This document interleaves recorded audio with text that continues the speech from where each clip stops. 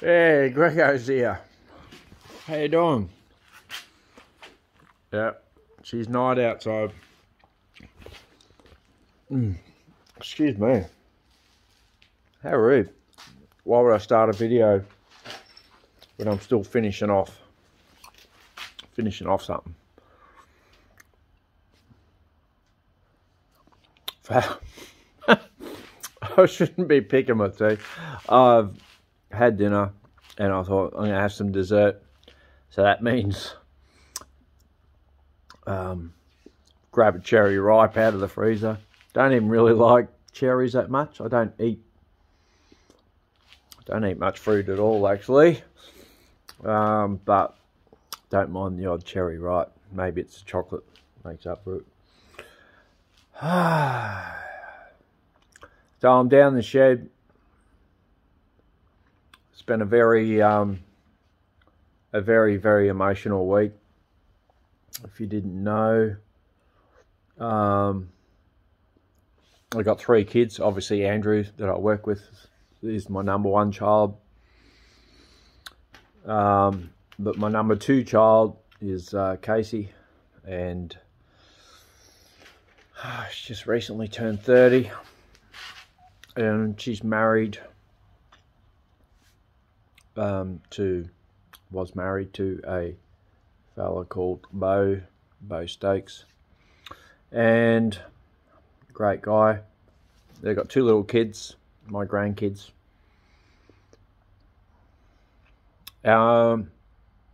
Yeah, and basically, yeah, we've recently lost Bo last Sunday. So it's still very raw. He used to work his ass off for his family. Had his own pest control business in Newcastle and all the area, and just great guy. Used to come up here whenever they visit. Did a couple of stereo installs for me, and he used to love electronics and stuff like that, computers, plus hands-on mechanical stuff. You know, when Casey first, long time ago, so it feels like a long time ago, you know, said, I'm going out with this guy.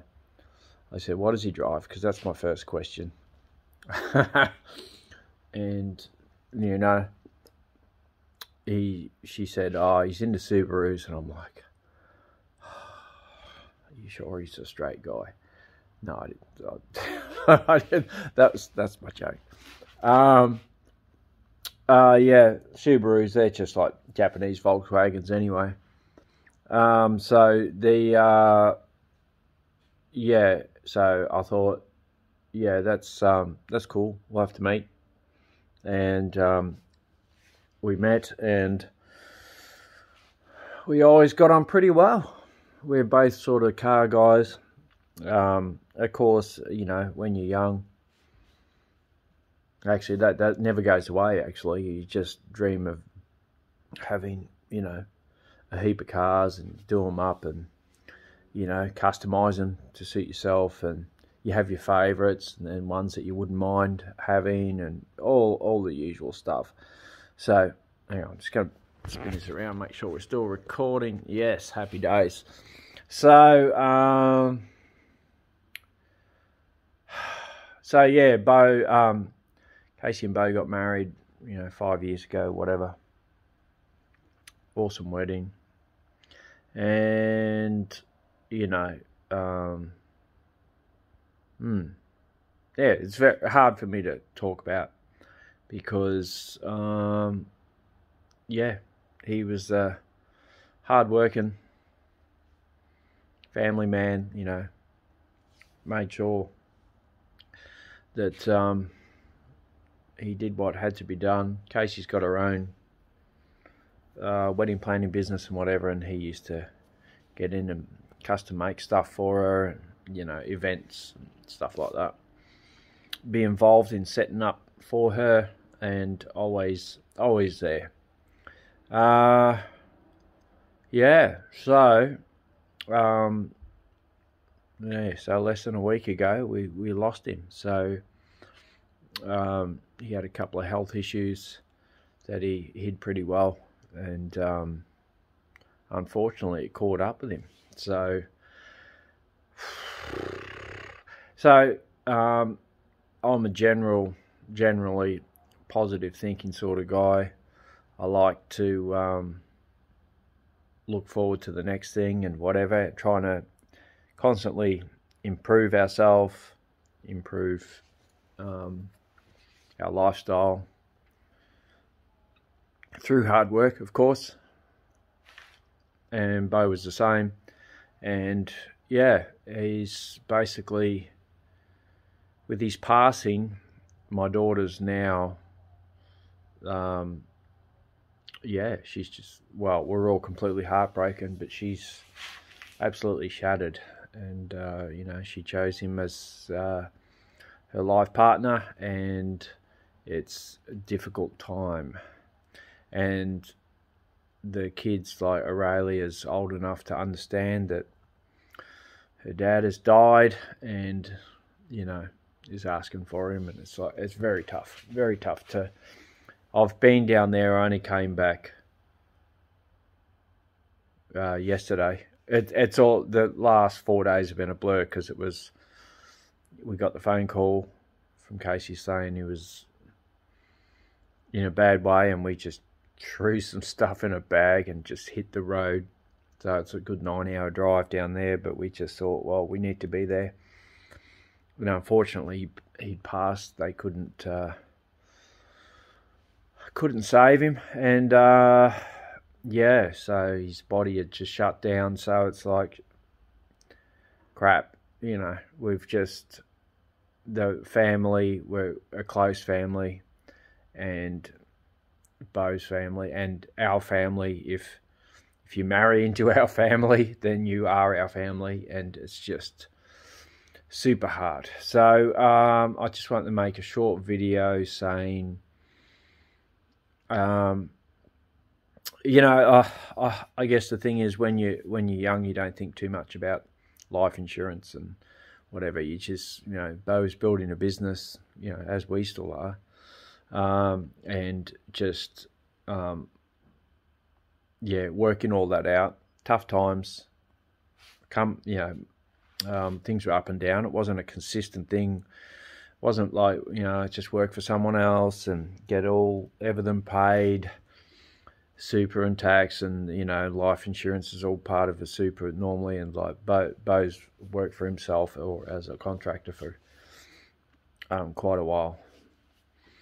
So yeah, it's just left things in a bit of a state, and we just don't know what else to do except for just help where we can.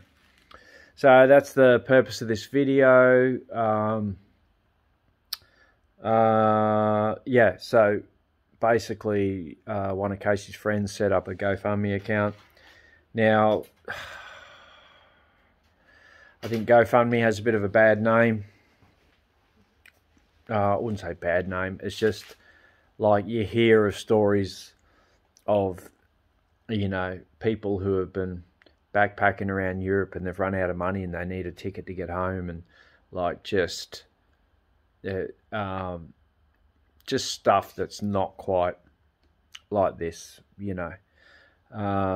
Like Casey's basically financially, yeah, she's just relying on the two families basically, and it can't self-sustain. So like, you know, she has to move from where she is, the house, and yeah, it's all going to take time and money, but she, yeah, doesn't have unlimited time where she is. So I'm just asking all my YouTube family, mind you, some of you already knew from, because I put on a majority of my stuff on Facebook, you already know what's going on and you have already donated, and I'm super appreciative of that. Trust me, it's a big thing. because times are tough. I would struggle to, you know, like, or we can open our doors back up to Casey and the two little ones, and, you know, because family always do that. And but financially, I you know, I don't have the money to say, here, you know, have a semi-reasonable lifestyle wherever you choose to be. So so Casey's going to need a lot of help. That's all there is to it. In whether she, you know, Bo had his own business, Casey's got her own businesses as well, and it's like trying to organise all that, like the future of both of those is difficult. And yeah, so basically yeah, so they've set up a GoFundMe account, and it's not something that I normally go in for, but it's a situation. Not, you know, I wish I was cashed up and more well off, so that I could just, you know, say, here's a house for you or whatever. Like, it's just, but it's just not that way. So I'm just making this video about, yeah, the help that you possibly might be able to give my viewers. I've got nearly 1,000 subscribers now, and I figure if each subscriber gave $1, that's $1,000 towards, you know, paying things off down there, like if she's got any bills or whatever, and, you know, making a move. And basically the way the kids grow, even, you know, little things with the yeah. I don't even know, like, I'm just feel like I'm babbling now, but I think you understand the situation. So as family, you do whatever you can for them, but sometimes you ask for a little bit of help. And yeah, I know of several people who know me in the VDub scene who have already donated, and, you know, I'm so appreciative of that. But just this video is for my YouTube family, in case you didn't know. I'm going to attempt to put a link in the description. I think they say link in the description to the GoFundMe thingy. And if, like I said, if you gave $1, if everyone gave $1 or $5 or whatever, you know, that would be super appreciative. So you know, I make jokes all the time about people who are influencers. I think it's a bit of a joke. I call them influencers rather than influencers. But you know, my wife made a point to me saying, look, if there's nearly 1,000 people that have subscribed to your channel, and I know most people just want to learn some new stuff about the V-dubs, but in reality, we're all people. Everyone's got their own shit to deal with, so I understand if you can't even donate $1, that's cool. But if you can help in any way, just do so.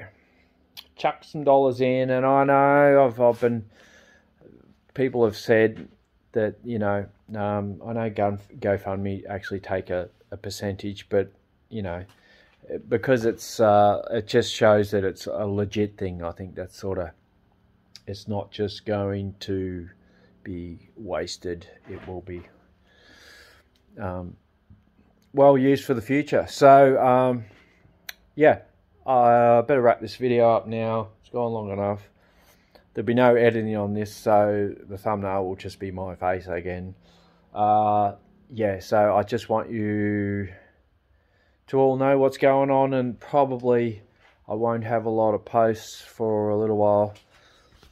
Oh, well, I could show you this, I suppose. We could do this. Come down to make this video. I might as well make the effort. So, yeah, I've only been back for a day or so, just so I could get this car painted Yeah, so Mary Jo the T3. The bottom part's going in a different colour, but the majority of the car, inside, all the reveals, the door jambs, whatever, inside the panels and all the roof is all finished. So can't really see in this light, but yeah, there you go. Just thought I'd show you. So yeah, that's a multi-stage Pearl. There's a bit of work in that. So I'll just turn this off again. Yeah, so basically the moral of the story is help out if you can. Doesn't matter how much, how little amount, you know. And if you can't, because times are tough, we know all about that, then that's cool. You know? So, because, yeah, like I would help out a lot more people if I was financially able to. As I've always said, if I won the bloody lotto, I think it'd be gone pretty quick, because I'd just be helping people out. There's not enough of it happening in the world. So anyway, love yous all, and we'll be back to normal video making, handy hints, and you know, I probably should have filmed that painting that bloody Pearl paint job today. It was a mission to get it done. It's 4 stages. So, but anyway, we will endeavour to make some more cool videos for you all, and I just want you to know where we're at the moment, and yeah, cool beans.